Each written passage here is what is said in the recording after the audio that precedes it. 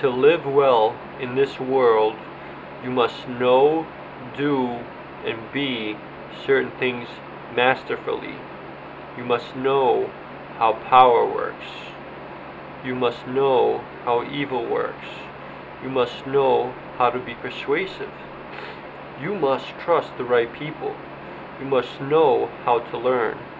You must be a good leader and hero. You must know the sciences of psychology and good health. These knowledges are not options. They are the recipe for a good life. You must know them. If you don't, psychopaths will steamroll over you and your family your entire life. They will rape your health, maybe even rape you literally and kill you. They will gaslight and torture you your entire and only God-given life that you have. They will destroy you and everything that you love. It's not too late for you. It's too late for the millions of Jews that no longer breathe because of Hitler, but you're still breathing. It is my hope that you will choose to be a hero by the end of this speech and stand up to evil authority figures like Hitler as part of a united front, as a nation of conscience-bound people. There are three things you must know. Evil people, like Hitler and my ex-sister-in-law, dehumanize their victims. They treat someone or label someone intentionally as being less than human and rally the masses against this group of people. Keep your humanity. Be compassionate. Be better than the psychopath.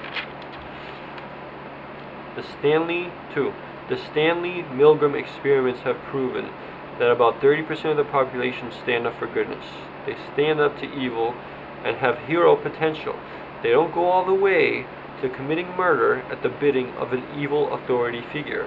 Be this type of hero. 3.